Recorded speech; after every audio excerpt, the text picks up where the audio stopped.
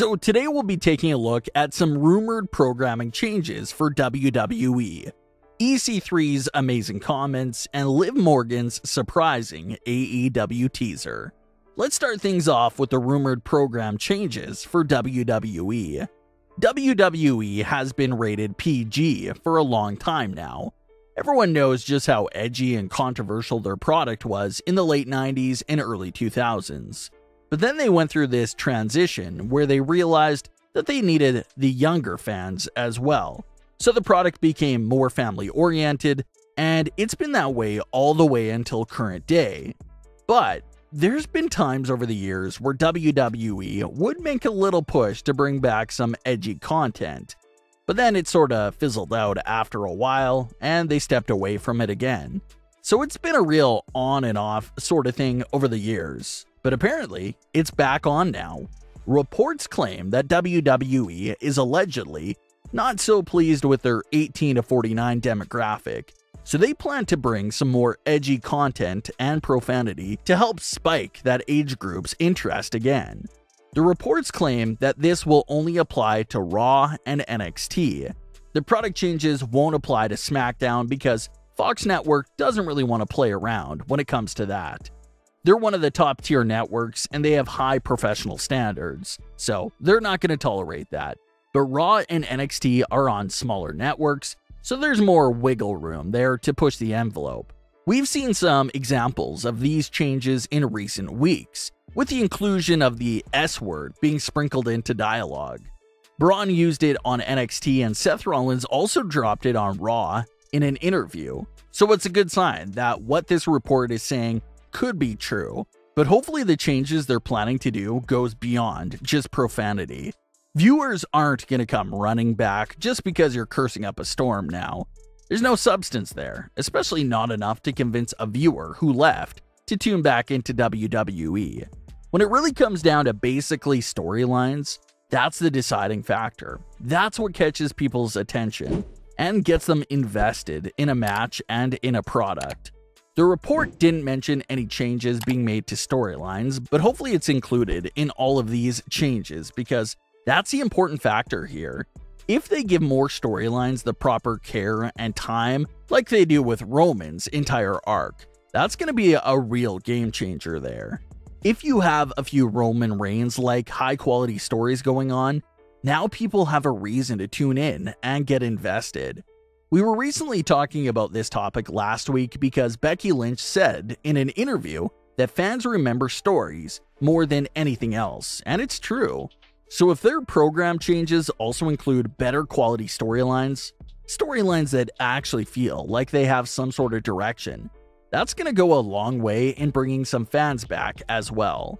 But be on the lookout for potentially more profanity and edgier content on the two shows of Raw and NXT.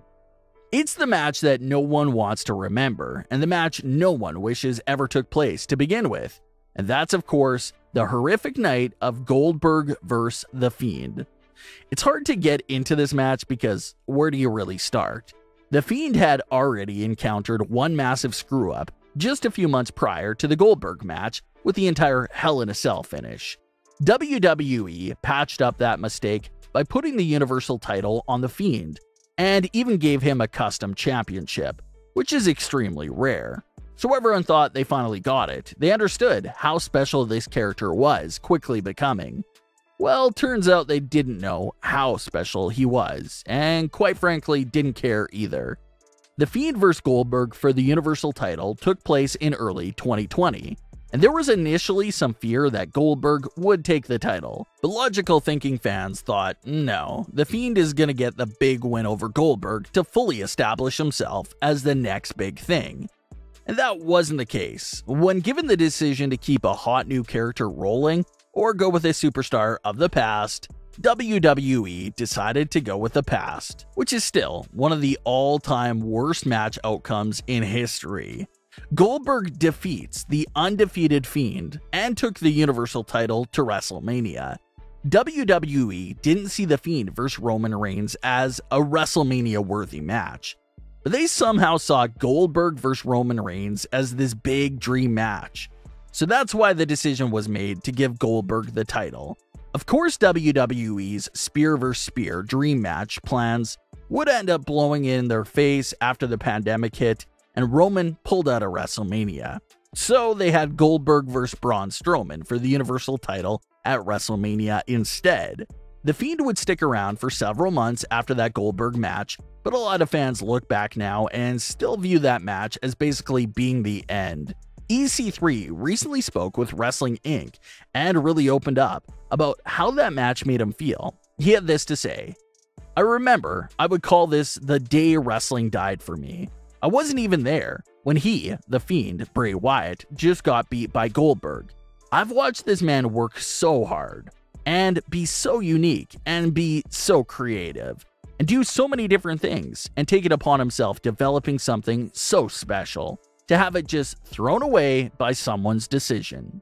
And it couldn't have been said any better. EC3 nailed every single main point there. Everything that Bray Wyatt established and created with this new hot character was thrown away in a moment's notice, just because someone wanted to see Goldberg versus Roman. It really doesn't make any sense, and looking back at it, it obviously was such a negative moment for the character. They really just threw the road spikes on what Bray Wyatt had rolling, and it was just devastating. And like we even see here with EC3, it was even spirit-crushing for other wrestlers who were just watching it from afar. EC3 also recently noted on Twitter that he expects Bray to transcend into his final and most powerful form next time we see him. And that's what fans expect to see as well. We're expecting to see another big evolution and transition for his character. There's only a few weeks left in his non-compete clause, so the excitement will continue to build here in the following weeks. It's a weird headline to see for sure, but Liv Morgan recently had a tongue-in-cheek AEW tease. This all started after a fan pointed out that Liv Morgan and Kevin Owens have always been drafted together and end up on the same brand after every single WWE draft. Liv Morgan responded on Twitter by tweeting at Kevin Owens that they're destined to do this forever. And a lot of fans thought it was a bit funny because there's some fan-created buzz and speculation out there that Kevin Owens' next roster move will most likely be to AEW. So if they're destined to do this forever, does that mean Liv Morgan will join Kevin Owens in AEW one day? Well, to stir the pot and keep the conversation going, AEW Women's Champion Britt Baker responded to Liv Morgan's tweet and said, "Interesting," with a thinking face emoji. And Liv Morgan responded by tweeting, "It is, isn't it?" Of course, what Britt and Liv are referring there is the idea of Liv following Kevin to AEW. As expected, the exchange of words between both AEW and WWE stars really got the fans talking. But Liv does seem to be in a good spot right now. She's back on Raw, she has WWE's attention at the moment, but if they forget about her again down the line, maybe Liv would follow behind Kevin Owens to AEW and even reunite with Ruby Soho as well.